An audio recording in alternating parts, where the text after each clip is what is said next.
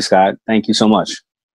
Our pleasure. It's an important time to hear from, I think, important people and people with insight into the culture. And I guess to start, I'd really like to start at the beginning of the day. When you wake up now in the last 2 or 3 weeks, what do you wake up thinking about? What do you wake up worrying about? Well, I wake up thinking, you know, like I always do. I wake up thinking about how blessed I am to have health and good friends and a beautiful family. I wake up, you know, I always do this. Wake up thinking about how blessed I am to be in a country where voices can be heard. And then I start thinking about the immediate things that are around, about how do I protect myself and my family from the overlooming health issue, and how long will this happen? I think about then, you know, what's going on in the streets and how I can be a positive influence to people of all colors, and how can I reach out to help friends that may need help in this time. And then I go into the business. Where am I? What businesses are working? What businesses are not? And my staff, and how long will I be able to keep staff in this area, and how will I be able to grow staff in this area? And then I fall back asleep because I'm tired, you know, and exhausted like everybody else. And I go, if I go back to sleep, maybe all of this will be over and we will be back to our normal schedule. Yeah, I think a lot of us think that way, and of course, that's a dream, right? That's a pre-sleep dream that we're having Yeah. to some extent. To be sure, you're a successful entrepreneur and also a successful Black man. That gives you a particular place of perspective and particular place of privilege. Do you feel that you need to use that to influence the dialogue that's happening in our country right now? I do believe I need to do it, but before influencing the dialogue in the country, my initial need was to influence my staff, and not influence them, listen to them, because we got in this circumstance by assuming people are good, or assuming people are bad, or assuming it's not that bad, and just not necessarily listening and doing our homework. And as a true entrepreneur, what we normally do, what almost all entrepreneurs do who are successful, and even heads of companies, entrepreneurs, whatever you want to call them, I call people who are in command, what they normally do is they find that there's a problem that exists.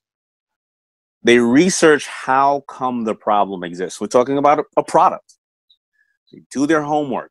Then they see what assets they need around them to tackle the job, and then they just start moving slowly into doing that. And I think that that's what I did. But I didn't want to assume that even though I have a staff and several companies that are either financed and or working for a man of color, that it was all okay, right? That everything was okay. So when this really started to gain steam, the president of my company, who happens to not be African-American, said to me, hey, you know, I realize that maybe I'm not doing as much as I should, but I don't know where to start. I don't know what to do. And there's a lot of questions that people may have. So we had an open forum, and open forum where people who may have been white or Caucasian were able to ask questions that normally they wouldn't have asked, because they may have felt it was stupid. They may have felt it was demeaning.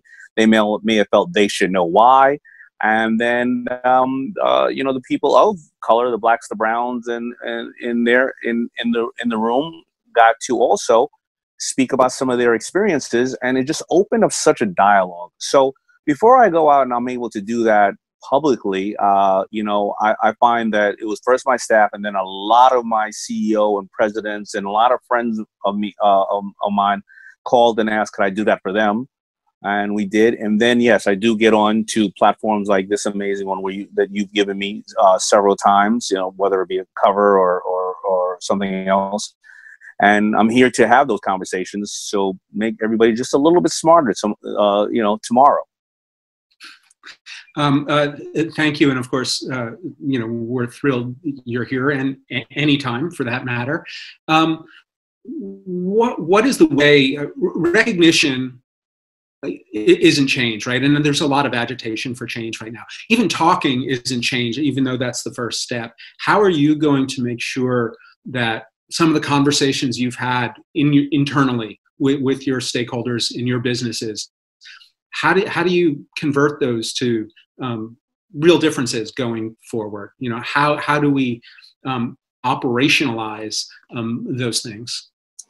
Well, it's honestly doing more homework on the issues in the market, systemic issues. And, you know, let's be real. Every time we turn around, there's another issue. And we realize how tone deaf we were to something or some issue. And, you know, if the women's movement started in the 1960s and it took all the way 60 years for a Harvey Weinstein pig to turn the conversation to saying we have to change laws in the workplace and bring people in to make sure that you are educated so that a woman does get her day in court, or she does get to rise to the CEO position, or she does get to feel very comfortable and you understand that you violated that.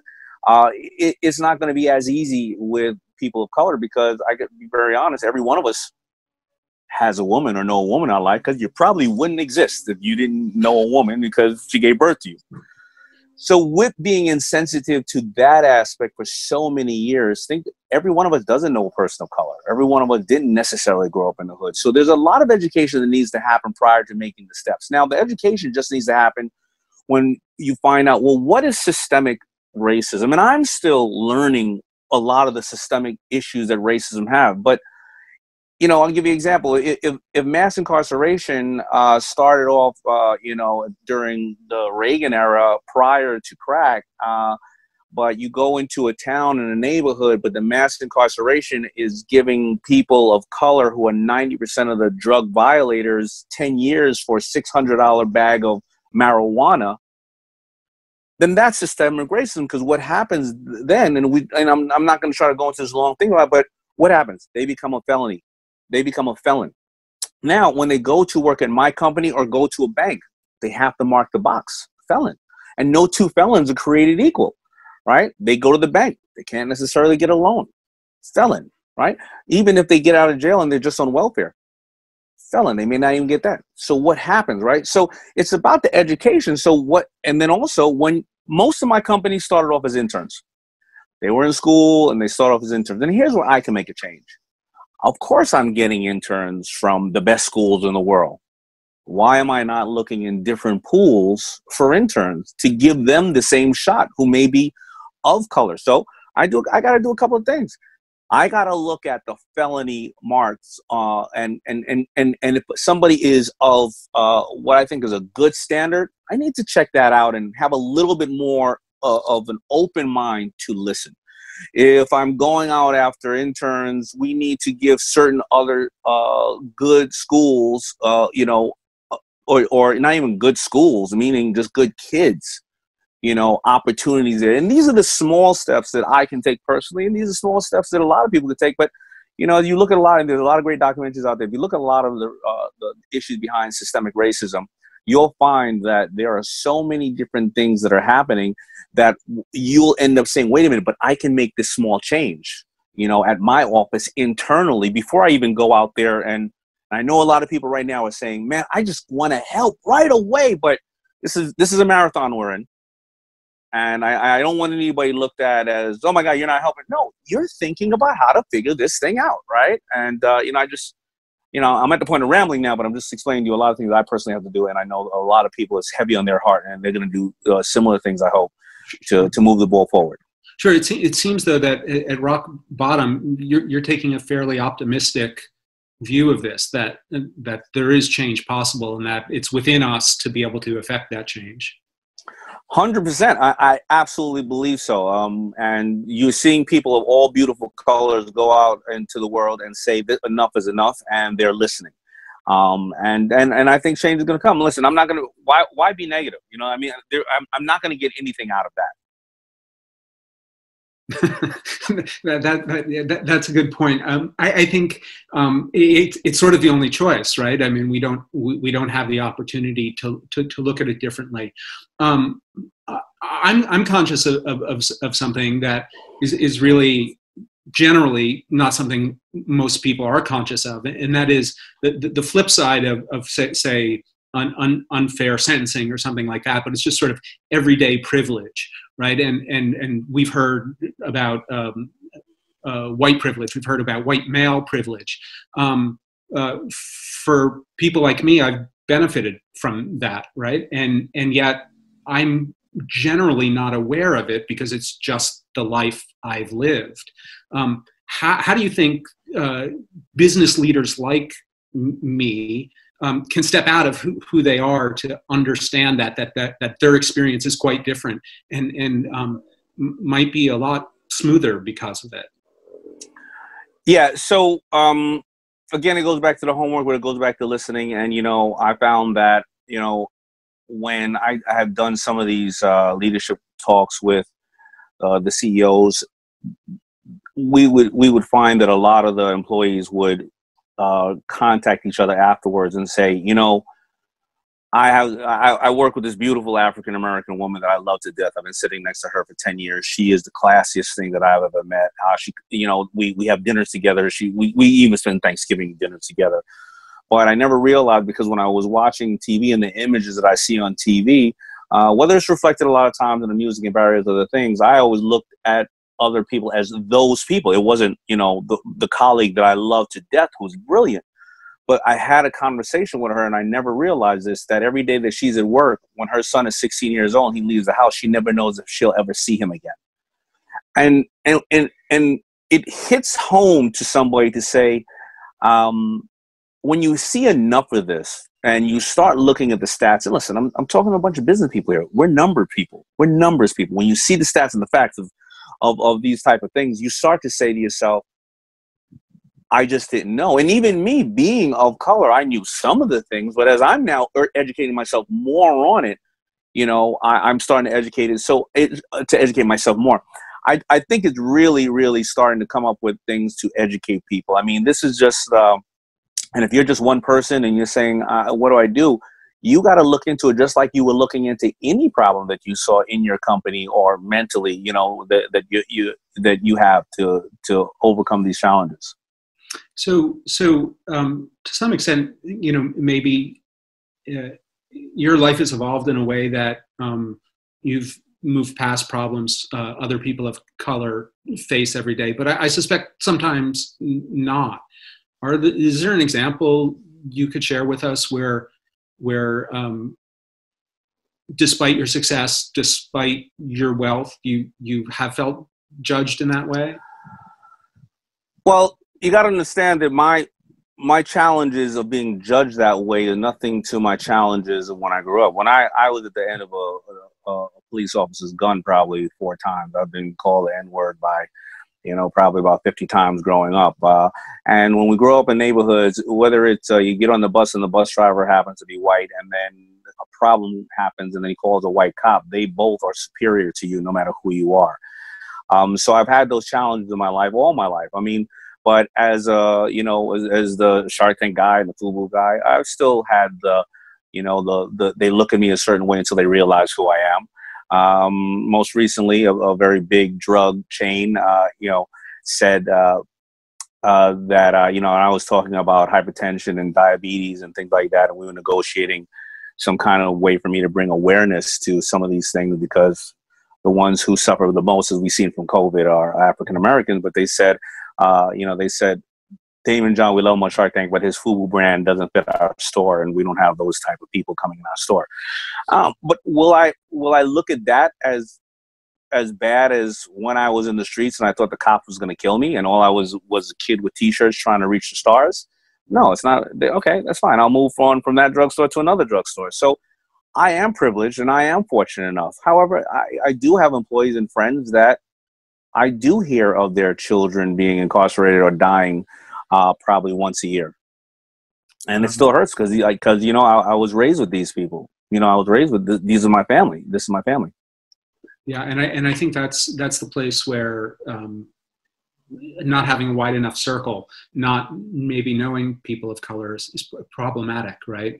Because we don't have the same level of empathy. One place that you experienced some some difficulty getting back to business was financing. And when you tried originally to finance FUBU, right? I think you went to 20 some odd banks. 27 banks. 27 banks, right? And none of them none of them said yes. None of them said yes. But I don't want to pass the buck here. I did not have, and I can touch back on where we are today. I didn't have enough knowledge to fill out, a loan the right way. So I wouldn't have gave myself the money either. But where does this come from? It comes from, remember, African Americans do not have generational wealth. So our grandfather and our grandparents didn't have generational wealth to teach us financial intelligence down the ladder. So I never knew what part of, where to go. And because you feel that you're always looked down upon, you traditionally felt that the banks were really against you. They're going to seize your assets or do things of that nature. So again, it goes back to that. The American dream is pretty simple. It is you were promised to get a job at a certain time when our grandparents were alive, and one person could stay home, the other could work. You could go buy a home. Your equity would build in that home over a course of time, and then you would pull that equity out or sell the home and then move to Florida and you retire. But the American dream is not that cool, that great for African Americans. Why? Because first of all, if financial institutions do not loan you money, and then even when you work someplace, you are averaging 20% less than your same counterpart, you don't make enough money. And even if you did, you still can't get a loan. So what are you doing? You're using that money to pay for other people because you're renting at a certain amount of time, and you can never pull out that amount of equity that you would like. So again, if we're talking about the banking system, that's where it starts. And I know a lot of people right now are going, holy crap. I didn't realize that. And again, going back to incarceration, if you can't get a loan, you can't get a job, and then you can't vote, but then people start to say you can't vote and you can't serve on a jury. Well, then who are they going to pick for the jury if most of the African American males have been through the system? They're going to pick a jury of people who are not your peers. So I know people's head may be about to blow up right now, but one of the stats are that as of today, it was more likely that in the slave days that a person would grow up with both their parents together of color than today. It was more likely that in the slave days, a person would be able to, a child will grow up with both their parents than today. So these stats and these facts are out there, and they're mind-blowing and mind-boggling, but what can people who we're talking to today who care about, what can they do just today? Yes, absolutely. A very simple step, you know what I mean? A step of kindness, a step of wanting to educate themselves. So education, maybe just being a human being might be one. Yeah, being human. I mean, that's what it is. Listening. We forgot to listen to people. We forgot to listen to the women. We forgot to listen to the African American. We forgot to listen to the whites. Listening is on both sides. It is. My father left when I was 10. My stepfather, who would happen to come into my life when I was 16, I call on my stepdad, happens to be of the Jewish faith. And I learned something very important from him. Love doesn't come in a color or a gender. And I also learned that white people have their own issues as well. You see, in our community, we thought white people walk on water. We thought they don't have a problem. When black people are in the store, everything's free for them, right? They don't get sick. They have all the same issues. We all have more in common than we do apart. We all want to work an honest day's living. We all want to be able to be loved, and truly appreciate love. We never want to be judged unfairly. We want to worship who we want to worship, and we want to make sure we give our family every single thing that they ever wanted that we didn't have. Mm-hmm. So communication, incredibly important. Orion Brown, who's in the audience today, wanted to know what other meaningful changes we could make right now, or what meaningful changes you plan as a company. So for example, how do we change the investment culture given what it is right now? If you get money at a bank, right? What are we going to do? How do Oh, we? if you're working at a bank, there's going to be a lot of organizations. There are a lot of organizations that are out there on the front line. I would say if I was a bank, I'd probably go to the Chamber of Commerce first, who are touching the local entrepreneurs every single day. Of course, if you're one of the bigger banks, could you create a fund where you do create a fund for women businesses, veteran-owned businesses, and African American businesses, where it's an investment. It's not charitable work. You are betting and you are trying to make the best investment. You know, I don't want this to be a charity for anybody. When I got with my partners, we realized that, together collectively, black and white, we made green. Simple as that. And we made money and we made change by doing so. So we don't, nobody wants a handout. So how do you find and how do you get the best pool of people that you can invest in that you will make money, because you'll want to do that more. You'll want to hire more people. If you just give the money away as charitable, it's fine. But, again, that's the old theory, right? You give a man a fish, he eats for a day. You teach him how to fish, he eats for life. So let's talk about that a little bit. And I don't want you to sit back in your Shark Tank chair entirely, but aside from filling out the loan application correctly, which you once didn't know how to do, right? Right. What other things should we expect that will help people who are running businesses of color? What would we urge them to do right now to improve the odds of getting their business off the ground, having their business succeed, getting through the other side of whatever the COVID crisis holds for us? Yeah, well, it's going to be the basics of financial intelligence, and and that starts way before they become a business owner. Financial intelligence is extremely important, and most people, and I'm not talking about just people of color, most people just don't have it, right? So, how do you go into the communities and give them financial intelligence? If you look at somebody in the community who doesn't realize that they should go to a bank, they're paying, I don't know, what is it, 8% at a check cashing place? Think about paying 8% of your salary at a check cashing place, right? And then they're leveraging their credit cards, so now they're at 18% on their credit card loans. I mean, they're already starting out of the gate, bad. So financial intelligence is something that should be given to the community earlier. Our teaching institutions are somewhat broken because of a lot of different changes over the years, but they're going to have to adjust now because they're seeing how they can add value where people are at home. But if our education system doesn't teach people financial intelligence, then what happens when you turn 16 or 18 years old and you know that you can borrow $300,000? If you don't understand how that really operates, then you may, like most professionals, they don't pay off their school loans sometimes until they're 45 years old.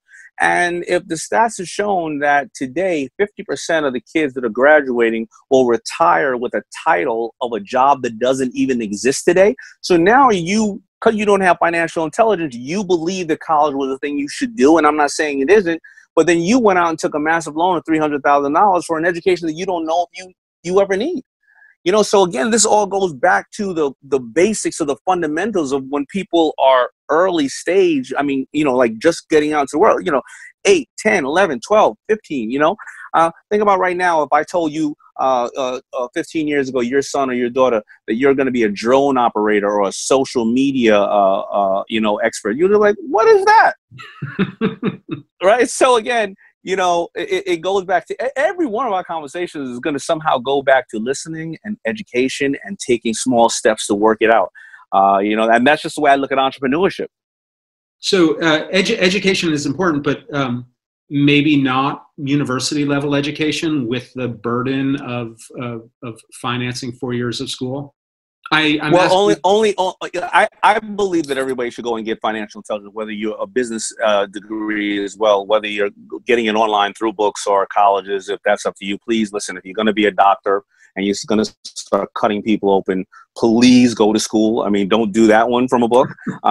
But all I'm saying is that the basics of where we all have challenges come from our understanding of funding and financing. You know what I mean? So if you have unhealthy habits, whether it's nutrition or whether it's finance, you're going to that's going to manifest and become worse.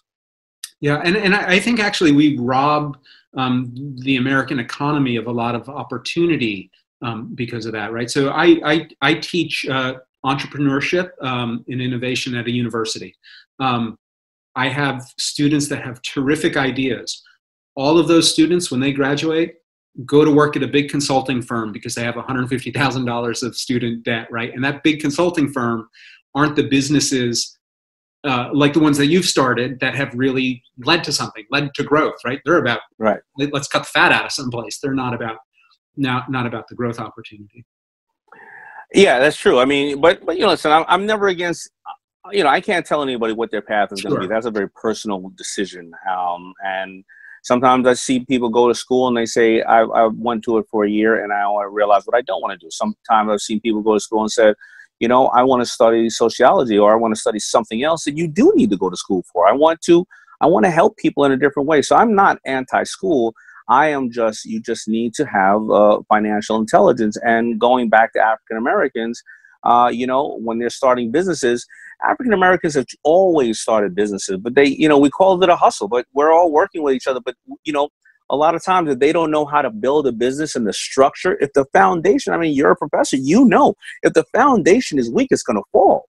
You know, if it's not, you know, if your books aren't in order, your financing aren't in order, if your DBA or trademark or this or that, you're legal, you know, then the finance, you know, if you start off weak like that, especially when times like this come around, I don't care how many times we've heard about the rock star companies that in 1 year, it takes still an average of 5 to 7 years to become somewhat get into your groove in your company. But if you're built on a weak foundation, how do you keep building on top of it? It's going to crumble just like a building. That's right. And even the companies with help from people like you still take 5 and 7 years, right? I mean, you have companies in your portfolio absolutely that have taken absolutely. I've seen very few companies that have started and you know, really done super well in 3 years. I've seen them spike and then something happens. You get too comfortable. You get caught with your hand in the cookie jar, and then all of a sudden you got to reset. You know, so, but yeah, it still takes 5 to 7 years, and you got to know the fundamentals. So one of those companies, Bombas, whose socks I even wear occasionally, has part of their structure a brand purpose about giving back, right? About donating product for every product sold. How important is that? Now, we hear a lot of people talking about brand purpose, about giving back, about corporate social responsibility. How important do you think that is to a business? Well, you know, I'm going to give you a typical example of still learning and educating ourselves. You know, when I went on Shark Tank, I already had, this was during 08, 09. And in my business, when things like this happen, clothes are the first thing that people stop buying because they just wear their shirt again and again and again. And so the last thing I ever wanted was another clothing company. So, because I already had 10 clothing companies at that time and 8 of them were dead. Bombas comes on. They pitch me. I'm like, oh, this is never going to work. They're socks. How am I even going to put a logo on those things? I would never know who's wearing it. Plus, they're found in buckets. And by the way, I got 1 million units of socks left in my warehouse. This is the last thing I need. I mean, the only way I could sell better socks at that time was I break into your house, I steal one of them, and you think you lost it in the laundry, and you come back and buy another pair from me, right? But what did I learn? You know, I learned that in business a lot of times, and I think today this is the most important time to talk about it. I used to always think you had to make it, and this was the process, then you master it, and then you find ways to matter. And today, especially in this climate, you can make it master and matter all at the same time. That's what Bombas is doing, because for every pair of socks that they sell, they give away a pair to the homeless. Now, what did I learn from that? I learned that 20 years ago in business, I gave at the end of the 10 years ago, but I gave at the end of the year. I supported whatever causes I could.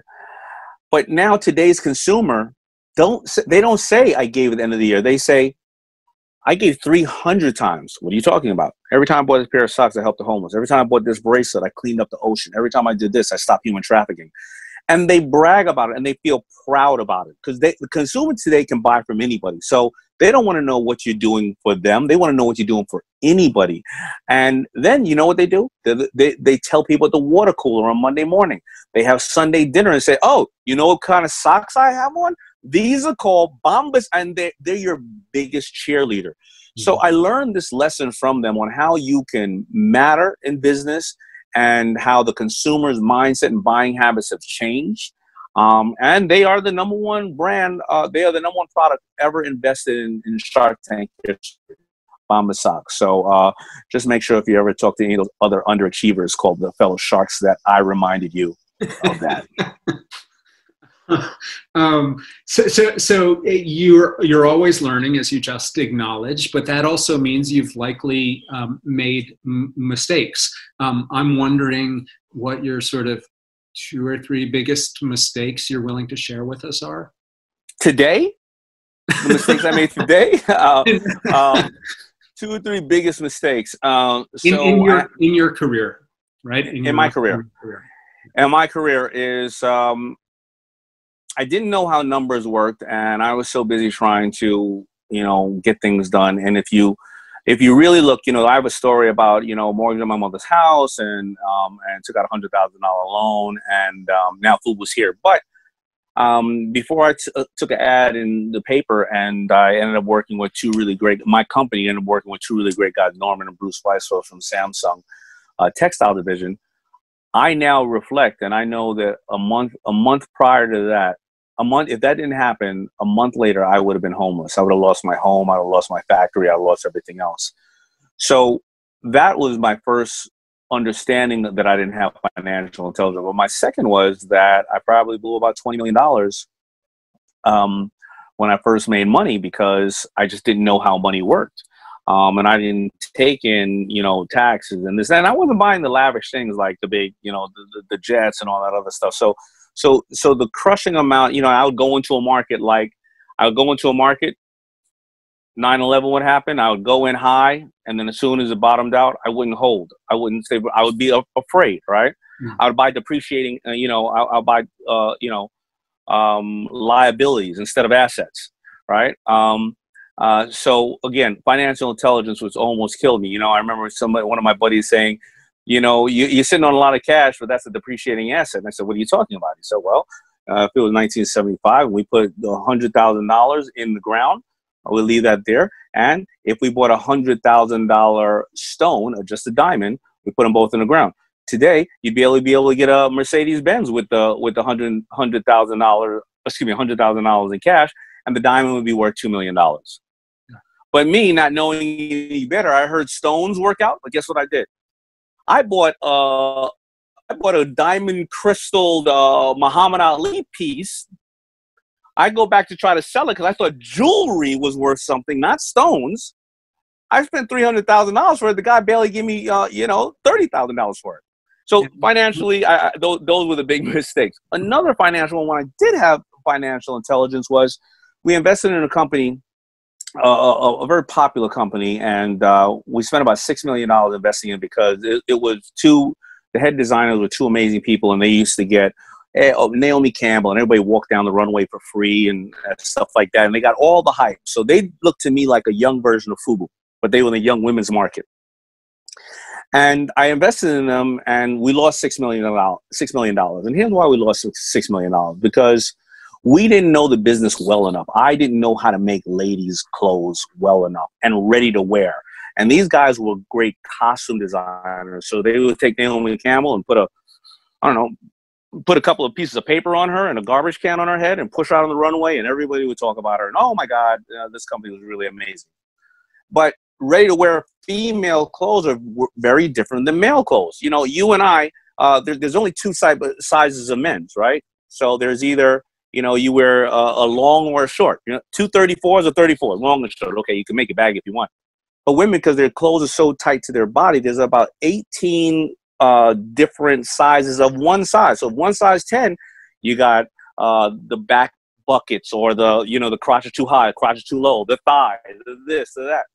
The bottom line is, I thought that I can buy my way into the industry with hiring a bunch of people that I just thought knew what they were talking about. And I thought because I had money, I could throw money at the problem. And that was one of my biggest mistakes, because I lost all the money and I lost a lot of time. And the clothing business is notoriously hard one. One of the I guess, sort of moments when you make mistakes is understanding when it's appropriate to pivot out of the mistake. And there's a question from Harry Kelman, who says, congrats from a fellow Bayside High student. All right. Bayside High. Who wants to know how you know, as an entrepreneur, when you're just being stubborn, when you're sort of got the vision, and which is right and when really it's time to pivot. Something we've heard a lot about in the last 2 or 3 months, businesses pivoting. Yeah, so, you got to take inventory of what you have, right? And that's the only thing you can control, whether it's a virus or planes crashing in the buildings or something like that. What can you control? And so what do you have? You have how much time on your hands, how much cash to death, how much of the staff do you have? More importantly, what's in your contacts and Rolodex? Who can you call to collaborate with or to joint venture with or do something like that? And then you have to look at the fundamentals of business. It's pretty simple, right? Business is decreased costs or increased sales, right? How are you profitable? Then you're looking at what is your customer profile? And there's only 3 ways to deal with a customer. You acquire a new one, you upsell a current one, or you make one buy more frequently. Acquiring a new one is much harder, right, than making to upsell one or to make one buy more frequently. Then look at another side of your business. Why are people buying things from you? What is the messaging out to them? And you put it all together. I mean, I can't give you a very detailed answer on it because I don't know the person's business. But those are the challenges. You have to look into your inventory and see what you have. If you are right now in a high touch business, such as a gym or a spa, listen,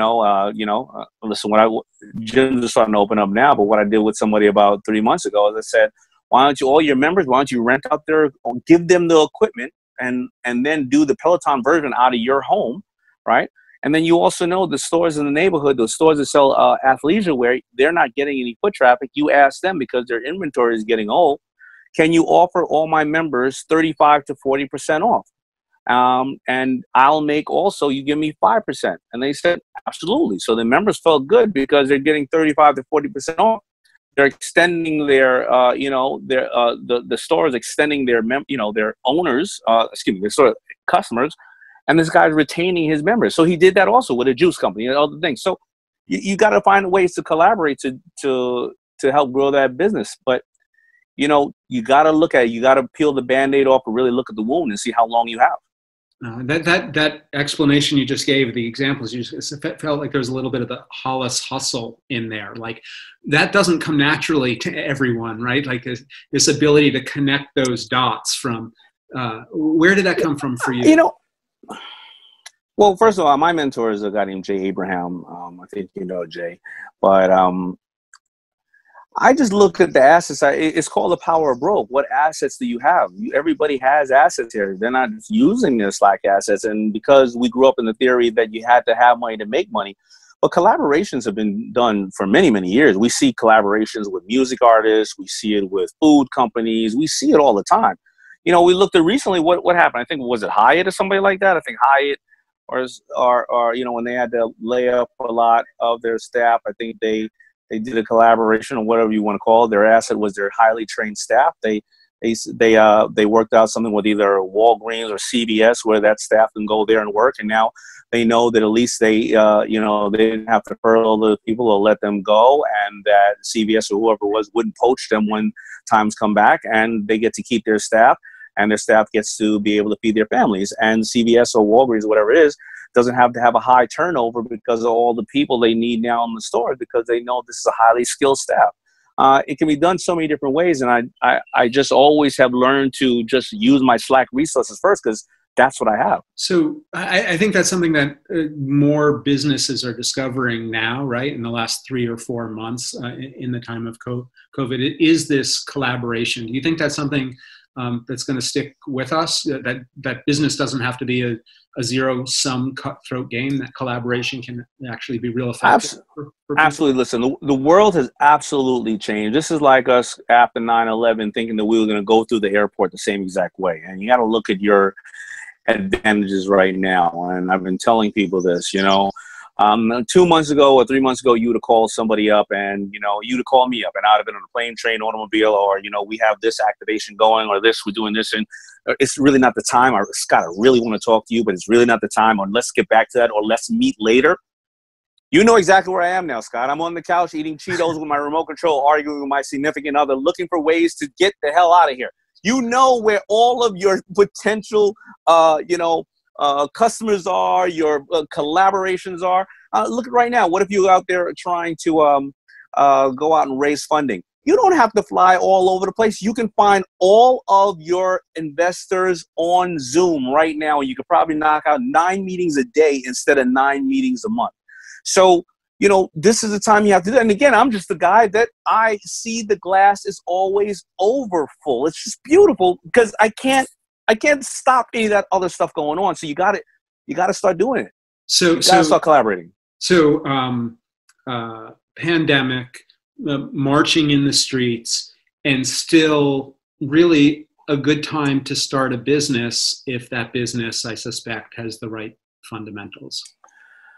The right fundamentals, and there's so many other businesses now that you may want to invest in that you see that really the pandemic brought to light. I'll give you an example. These kids come on the show last season called Moves, sneakers with the bottoms that come off, and they say, like my wife, I can't come in the house with my shoes on. She makes me take my shoes off, and you go, okay, that's cool. After the pandemic happened, massive amount of delivery type of or installation companies are calling them, like Best Buy is like, I need this for my staff, because when they go into somebody's house, they got to take their shoes off because people worried about COVID, right? So you're going to see a lot of stuff, and this is the best time to be creative. Also, there are people right now watching who work someplace who said, I'm tired of working on somebody else's dream. I see what just happened. I got to start my own dream. Suddenly, life seems too short. Yeah, I mean, that's what's happening. Listen, one of the resources that I didn't say that people should do is, I asked my staff, what should we do?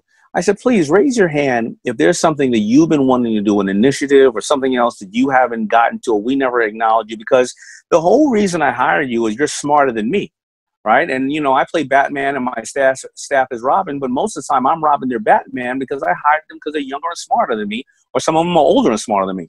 And, 1 or 2 people raised their hand and said, hey, I've been asking you to do this for, I have an idea. And they told me the idea. And I said, why didn't you ever tell me this? They said, I did, you moron, about 30 times. You didn't listen to me. So, some people are going to be able to right now, they're going to be able to get to the top of their company because they're going to be worth so much and knowledge, and they know the company. So listen, it's just such an opportune time. I mean, you probably know better than I did. What happened in 08, 09? What came out of 08, 09? Uber, Venmo, Square. It was like Pinterest. These companies were made in 09. Yeah. So there's a way, but all those people have in place the things that you've already sort of advocated for. The numeracy, literacy, right? The financial literacy. I can't say they always listen. I can't say they always do, because, things change and you keep learning. You got to keep learning, but they have the fundamentals, or at least they know they need the fundamentals. If they don't know they need the fundamentals, if they don't have the fundamentals, they have mentors around them. They have a board around them. They have advisors around them. That's the smartest thing, to do, is always have a mentor. That's the number one reason why people are successful, I believe, is mentors. And that's an opportunity as well, right? In this time, I feel like people are much more amenable to giving a little bit of their time to mentor, to have a conversation like we're having, and you sharing your knowledge with our audience at Inc.com right now. That seems, yeah, absolutely. That seems new and important.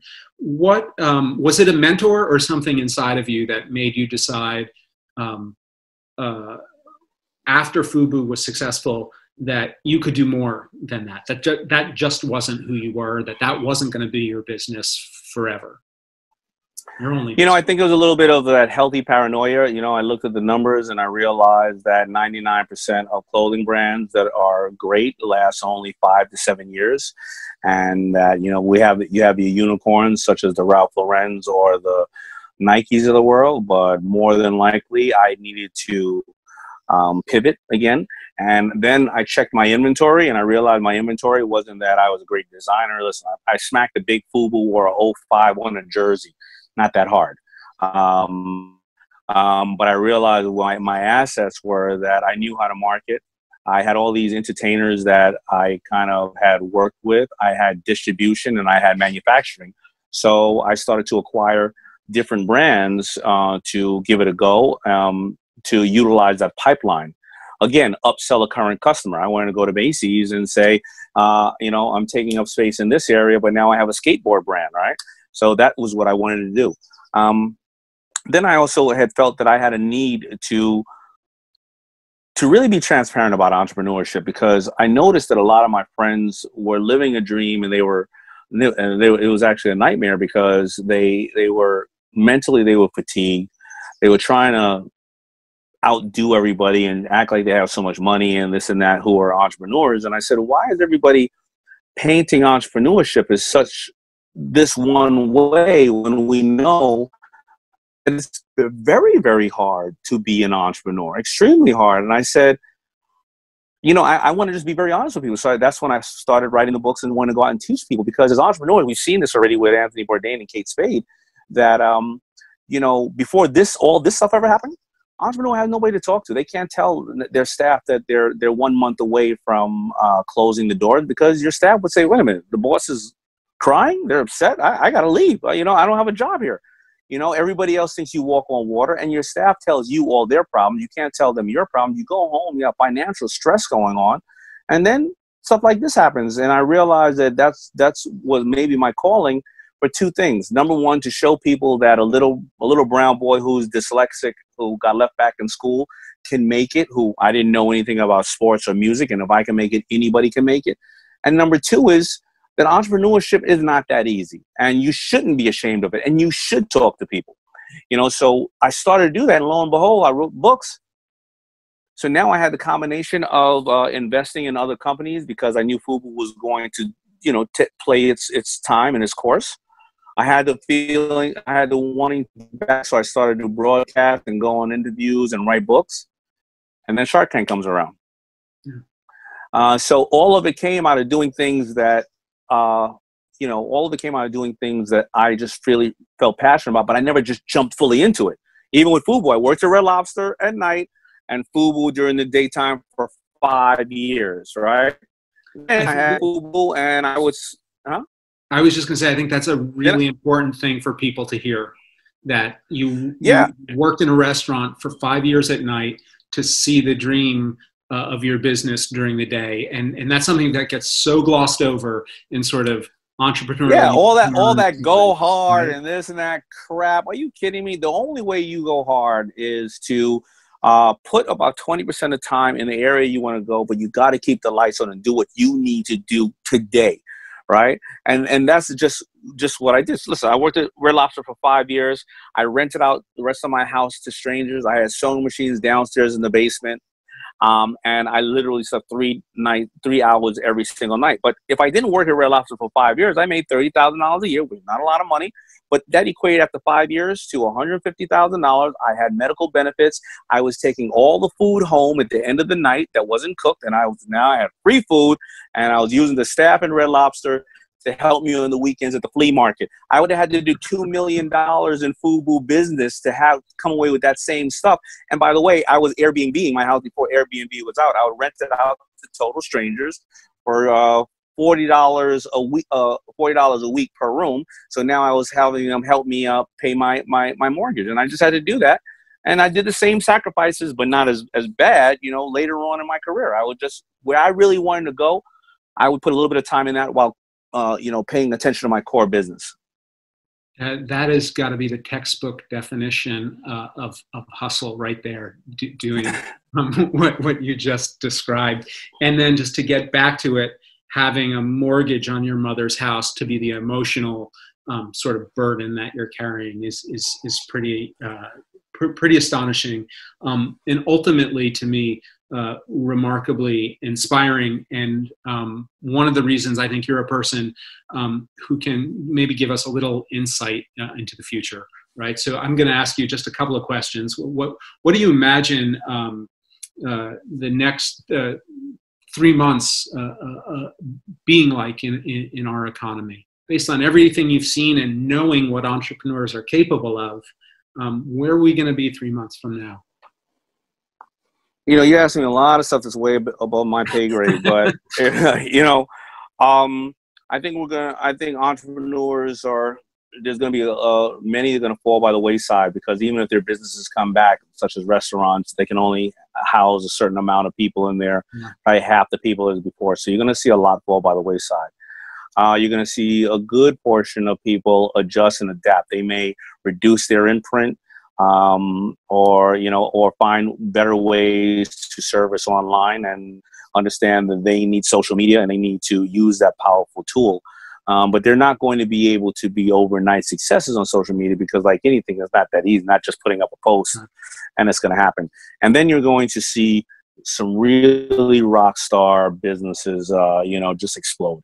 Because they're going to be people who may have been selling workout equipment or backyard equipment, and they were always online, but now all of a sudden they have massive amount of inventory, and a lot of people who are going to do collaborations or any kind of broker deals with them are going to, they're going to create the pipeline to them. So I think that's what's going to happen over the next 3 months. And I just, the big, billion-dollar question is, will a second wave come back and disrupt a lot of the people who will make it over the 3 months but aren't on solid ground? Yeah. And that's going to be the billion-dollar question. And I think that's one we will have little insights into, and we'll grapple with going forward. You mentioned social media. FUBU was sort of an original social media brand before there was social media, right? How do you modulate the messaging you give in a time when things are so difficult for so many people? Whether that has to do with racial injustice, whether it has to do with the effects of a stumbling economy and being out of work, whether it has to do with someone's health and well-being. How do you make the messaging of your business right now? Well, you got to go back to what your core, and thank you for saying messaging, because remember, I'm dyslexic. I never went to college, so I never really heard the word modulate. But I appreciate it. You're saying messaging. Okay, no problem. I can get that one.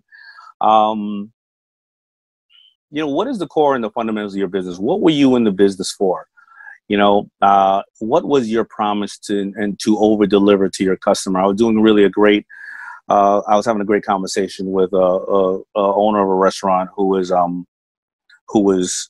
think second or third generation, and he was like, "We're in the hospitality business. Who cares about a steak? We sold high end or very food, and now we're making comfort food." And he said, because the core of our business has never been the food, has been the experience, because you're only going to have one Mother's Day when you walk in here. You're only going to have your daughter's birthday at 16 years old. And we are opening our doors to make you feel comfortable and promise you that you're going to have that special moment of your time. And the food is an afterthought of what we're trying to really give you. You're conversing over food. This is a special moment that you will never necessarily have. And even if you are hungry and you came in there, we're going to give you the best special moment of being when you're hungry. And as I go back to FUBU and what we were founded off of, and a lot of time people misunderstood FUBU because they thought it was only for people of color, and it wasn't. We were very, very inclusive. We wanted people to, whoever loved hip hop music, because I would dress the Beastie Boys and whoever. What is the core value? It is for us, by us. It is communities coming together and being of inclusiveness. It is what we're looking at in the streets today. People of all colors saying, we are about this one movement. So people right now who have a brand, what is your brand? Is it making somebody, cry or laugh or sleep better at night, or, scare them? Whatever it is, you got to go back to the core and what your customer really wants. You have to be obsessed with your customer. You just really have to be obsessed with your customer. I think that's the best thing that entrepreneurs do. A lot of times they don't have these big visions, but a true entrepreneur does the best they can do for their customer today and wakes up tomorrow and does the best thing they can do for their customer tomorrow. So what are your core beliefs, and what are your customers' core beliefs, and how can you make sure you over provide for them? Listen to them too. A lot of times right now, ask your customer how they're doing and see what's up. Don't think about monetizing it. That's not important right now. It's important to be there because that customer has been there for you. That's terrific advice and inspiring, and it leads me to the last, not exactly a question, but a note from a man in the audience named Martin Robinson, who said, inspiration for me comes from being inspired, Daymond, and you inspired me. We go way back to an event you were speaking at, and I managed to get you, help get you off the stage, and we talked for a while. In that talk, you inspired me to never give up on my dreams. I just want to thank you for that now. I suspect that Martin Robinson, who wrote that, is not the only person feeling that way right now, given what you've had to say today to our audience. So I just want to thank you for being here and let you know that we appreciate it so much. And to hear from you was really wonderful today. Well, it was great. Thank you so much. And, just in closing, I just think that, everybody, don't beat yourself up too much, take it slow and understand what's going on out there. Don't also play a position just to say, well, look, I did this, really care. If you really care about it, people will see it. It will come through. But take care of your family and, and start the dialogue. Listen, we're going to get through this. Even if you're an entrepreneur right now, sometimes you may need to close the business so you can start over a little more wisely and reset. Don't live for everybody else. Live for just you and your family, and make sure that you're just a good human being. And that's all we can really ask of people. So I really thank you for this platform, Scott, and thank you for all the love that you've given me. I don't see too many, to be very honest. I don't see too many. I see athletes and actors and musicians on covers. I don't see too many men or women of color on covers. I've been on 2. I've been in the magazine countless times. So, it really shows that you and the entire Inc. family, and Tennille and everybody, because she's great and everybody's great. And Eric, it shows that you guys believe in entrepreneurship, no matter what color. And the reason why I do Shark Tank is the thing I love about Shark Tank is when you stand on that carpet, couldn't care less about your color, your height, your sexual preference, your religion. It just gives you that shot. And everybody listening to us right now, they're taking that shot. And I appreciate it. Thanks so much, Daymond. Thank you. Thanks everyone in the audience as well for joining us today. There are more Inc. Real Talks coming up, and you can visit and register for those webinars and the Q&A sessions that come with them at the address below. Our next is tomorrow with Steve Case, the chairman and CEO of Revolution, the co-founder of a company you might have recalled, AOL, and the author of the book, The Third Wave. That's tomorrow, Wednesday, June 10th at 1 p.m. Eastern Time. And the registration URL for that is below, or you can find it by going to inc.com. Thanks very much for joining us today.